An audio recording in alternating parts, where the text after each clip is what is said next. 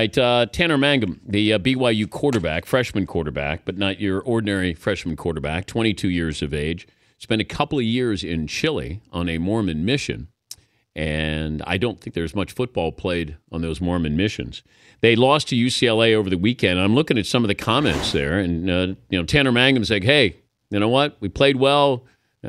Love my teammates, and we move forward to the next game, and he joins us now. How do you stay so positive after a tough loss to UCLA?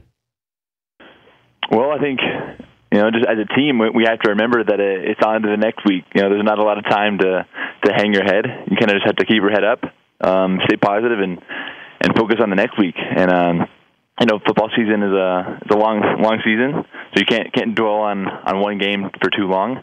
You just got to, pick yourselves up and get ready for the next one. Yeah, but I'm looking at the quote, grateful for opportunities to learn and improve, excited for what's coming this week, on to the next, love my team, so proud to be a Cougar. This is right after a tough loss.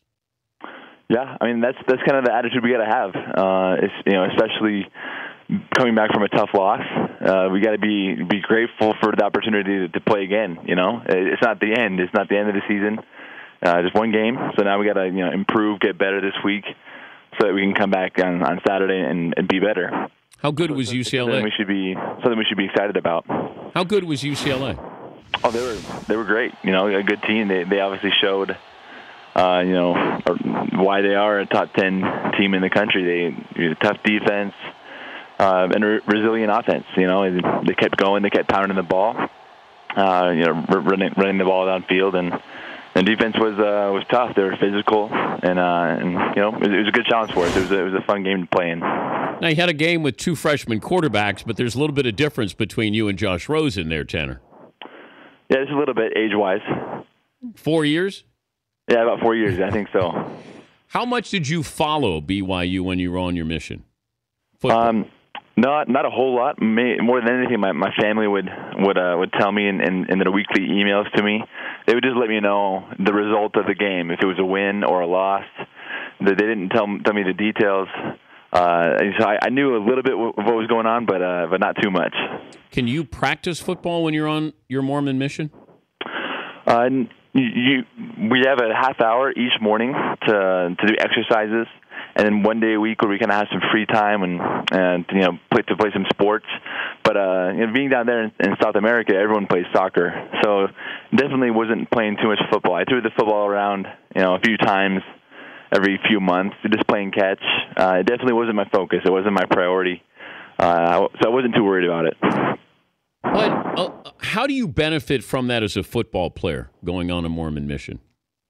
Well, I think there are a lot of things that you learn that change you as a person. I learned a lot of life lessons. It made me a much better individual. Learning life lessons like hard work and persistence and patience, and understanding what's really important in life. Coming back and carrying that over to the football field, it's helped me just have a new perspective on things. It helped me to stay patient through hard times, to stay calm in adversity, and to keep working hard and to stay persistent no matter what happens, just to keep your head up and to stay positive and keep going. But how important is football in life in your church? Oh, obviously football is a passion of mine and something that I love to do and something we're all passionate about here at BYU. But we understand that we're also playing for something a lot bigger than us. It's not just football. It's not just us. We're playing for something bigger than that.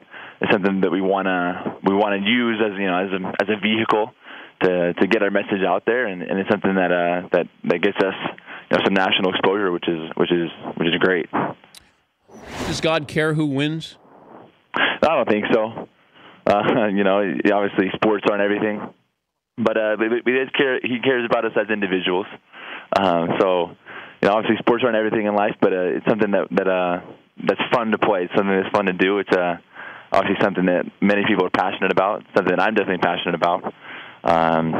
So it's a great part of life.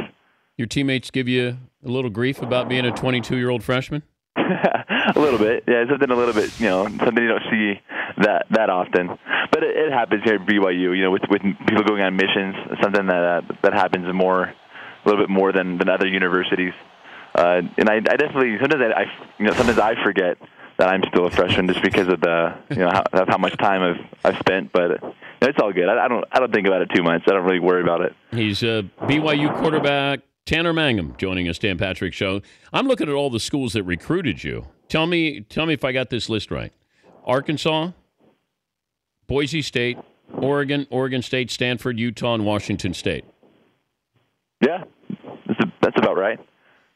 Okay, if you didn't go to BYU, you would have gone where? Probably Boise State. I kind of had it narrowed down to those two schools. Yeah, I grew up being a huge fan of both Boise State and BYU. And I grew up going to all the games. I grew up 5 minutes from the stadium. Oh man! And really grew close to Coach Chris Peterson, and really big fan of the program. So it was a tough decision, but I knew that BYU was where I needed to be, where it was the right place for me. All these schools know that you were going to go on a mission.